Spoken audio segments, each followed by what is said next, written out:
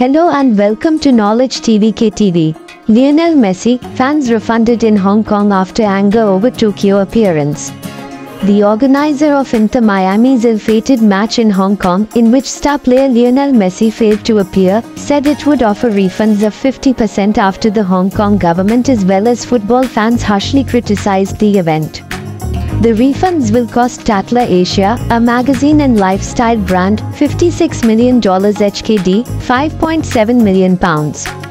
Messi's failure to play in the much-hyped friendly match on Sunday because of a groin injury sparked outrage in Hong Kong, with fans booing the 36-year-old for not coming onto the pitch.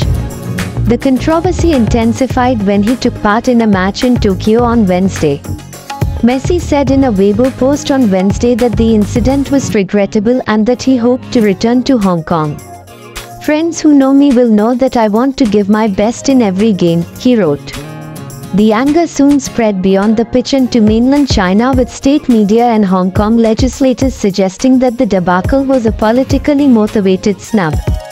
Regina Ip, the convener of Hong Kong's Executive Council, wrote on X, "Hong Kong people hate Messi, Inter Miami, and the black hand behind them for the deliberate and calculated snub to Hong Kong."